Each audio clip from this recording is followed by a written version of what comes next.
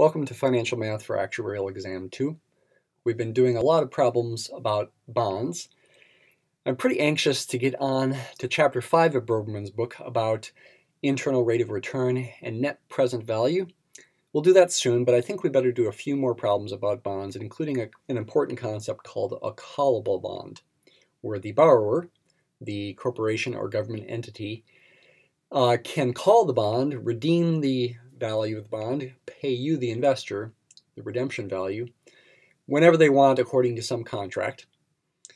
And in such a situation, it makes the calculations a little trickier to think about. You want to maybe find something like this, find the price for getting a certain minimum yield, and also maybe, if you know the price, find the minimum yield from that price in the situation with a callable bond. Now, the actual calculations themselves are not that difficult. We can just use the formulas we've always used. What's difficult about this subject is that you have to think carefully. It's very easy to get confused about how to solve a problem like this. All right, so before you use any formulas, just remember with callable bonds, you need to think clearly. So let's go ahead and look at the problem. We've got a 10% bond with a face amount of 100. It's callable or redeemable on any coupon date from 15.5 years. Evidently, this is semi-annual coupon, so that would be the 31st coupon. After issue, up to the maturity date, which is 20 years, 40th coupon from the issue. Two parts of the problem, a part A and a part B. In part A, we'll be finding the price of the bond to yield the minimum nominal annual interest rate of three different values, 12%, 10%, and 8%. Think about that before we go on here. When the yield is 12%, that's higher than the coupon rate. That means it's going to be bought at a discount. Your coupon payments are relatively small. They're not enough to cover the interest, so the balance goes up over time from the purchase price to the final redemption value. If it's bought at 8%, that's when the bond is bought at a premium. Your coupon amounts are relatively high compared to the yield rate, so you're getting more than just the interest that you are owed every coupon period, and the balance goes down to the 100 here at the end. 10% would be where you buy the bond at the same price as the value right after any coupon in court, which is also the same as the face amount, which is the redemption value here. Okay, so again, that would be a discount, buying the bond at the redemption value, and this would be buying the bond at a premium. On the other hand, in part B, we're going to be finding the minimum annual yield to maturity.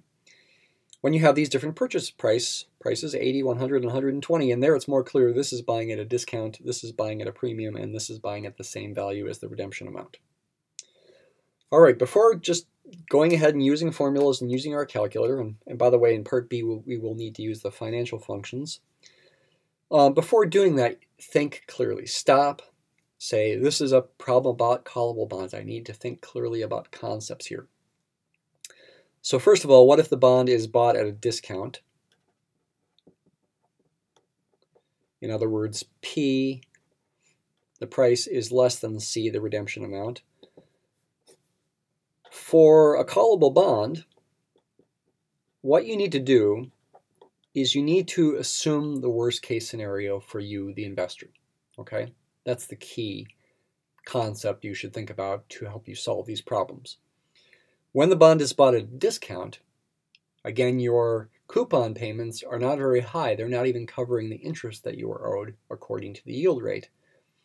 So the balance is going up. You know, since you're not getting very much in coupons, you would like to get that final redemption amount as soon as possible. That would be most beneficial for you. On the flip side, for the borrower, the government entity or the corporation, they want to do what's best for them. They want to delay their final redemption as late as possible. So you should assume the worst case for you. You should assume that the redemption amount is paid as late as possible. Assume the redemption amount is paid as late as possible, according to the terms of the contract, which in this case would be 20 years, n equals 40, 20 times 2. On the flip side of that, if the bond is bought at a premium, P is bigger than C, To save some time, I'm going to use quotes here. For a callable bond, assume, so that these quotes refer to this first line, that the redemption amount is paid as early as possible. If you buy the bond at a premium, you're paying a lot, you're getting pretty high coupons to make up for that, so to speak. They are paying you more than the interest that is owed every coupon period. They're paying their balance down. It would be best for you to keep getting those extra payments as long as possible. So worst case would be if it's redeemed as early as possible. In this case, that would be 15.5 times 2, n equals 31. Okay? What if P equals C? I won't bother writing that down, but that would be the situation where the redemption value and the price at any point in time, in fact, right after any coupon payment, would be the same, 100 in this case, and it really wouldn't matter when the bond is redeemed. You'd have the same yield in any situation. Now, you could use the basic formula to help you answer these questions now, but you could also use the premium discount formula, which is what Broverman chooses to do. P equals C, the redemption value, plus, in parentheses, F times R, the coupon amount, minus C times J times ANJ. If F happens to equal C, as it does here, you can simplify it to this. And by the way, we are doing the simplest type of callable bond problem. You can make it more complicated by varying how much how much is redeemed based on what n is. Okay, that could definitely make it trickier, and these simpler principles would not necessarily be what you want to go by, especially if it was different for every single possible value of n. That would be a real big pain. Okay, but for the simplest case, when the redemption value is the same no matter when the bond is called, then this kind of analysis is fine. Okay, let's go ahead and plug our numbers in. P would then be 100 plus 100 times R is half of 10%, 0.05. Let me leave J unspecified and N unspecified. Okay, so we can simplify the formula a little bit to that. Now let's go ahead and think about these cases. First case, when the nominal annual rate is 12%, so the effective semi-annual yield rate, J, is 6%, 0.06. If J is 0.06, then you're going to get 0.05 minus 0.06 here, negative 0.01, times 100 is negative 1. We get 100 minus A and J. And we're going to plug in, because we are in the discount case, the largest possible value of n equals 40 here. Before I do so, though, let's think a little bit more about this. Let's think about this algebraically. Now, A and J, for a fixed J, I should plug in 0.06, is going to get bigger as n gets bigger. This increases as n increases. Since we are subtracting it, the whole quantity here for the price decreases as n increases. And I want to take a moment to think about why this makes sense compared to this comment up here. So what this is saying is at a given yield rate, 6% in this case, the price is going to be as small as possible when n is as large as possible, and that is the value you should pick, the largest value of n, to think about the worst case scenario for you. That would also mean if n were smaller, if it was redeemed earlier, the price would be higher for the given yield rate. So if you pay less, as you would when you choose a larger value of n here, if the bond is actually redeemed earlier, your yield is actually higher. What I'm trying to emphasize is that by plugging in the largest possible n here, you are truly finding the minimum possible yield rate here. Okay?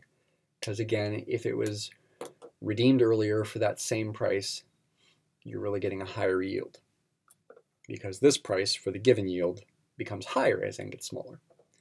All right? Now let's go ahead and plug in the largest possible value of n here, n equals 40, and see what we get. That'll be the answer to part 1 of part A. So we have 1.06 is 1 plus j. Its reciprocal is v. Raised to the 40th power. Subtract from 1, divide by 0.06, subtract that from 100. The answer here is 84.95. And that is correct. So that's the answer for part A, subpart 1. The answer for subpart 2 is going to be 100, okay? You don't even have to do any work. This yield rate is the same as the coupon rate. The price is going to be the same as the redemption value.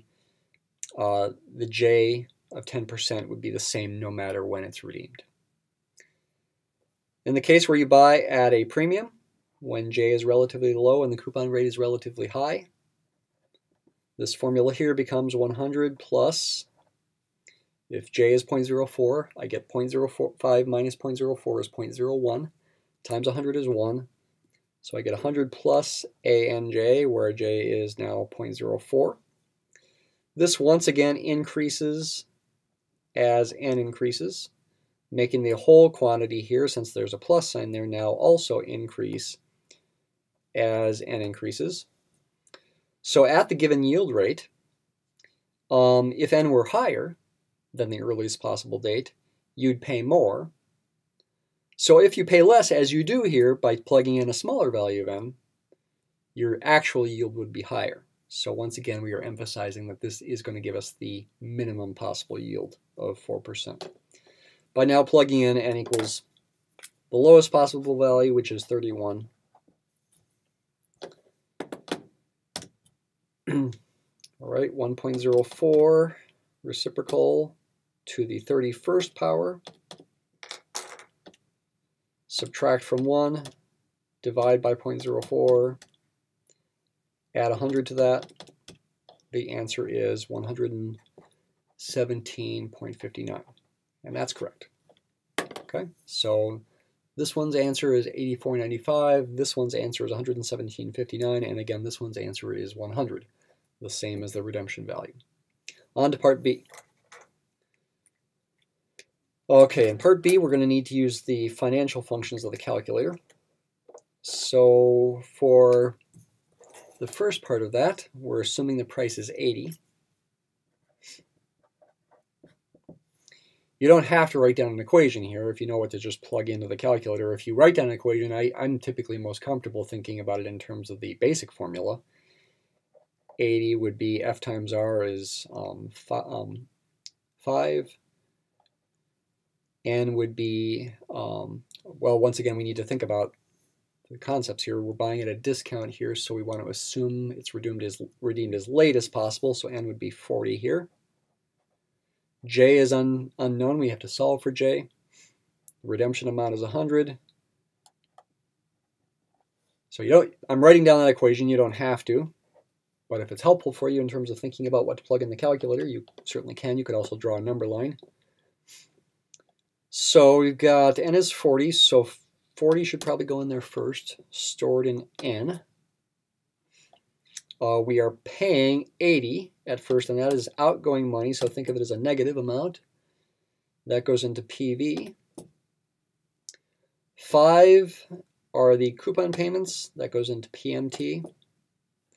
And the 100 is the redemption amount, which is the future value. 100 goes into FV. Now compute the interest rate. This is per year, but it really means per period in this context, which is per half year. 6.396%. Don't divide that by 100. It's already given as a percent. So the minimum annual yield rate would be twice that. Multiply that by 2. J, or 2J, which is the answer, is about 12.79%. Okay, and that would be the minimum nominal annual yield rate. When you buy at a premium, do case 3 here next. P is 120. The equation is going to look like this. It's worse for you if it's redeemed as early as possible, so assume worst case here. Assume N is 31.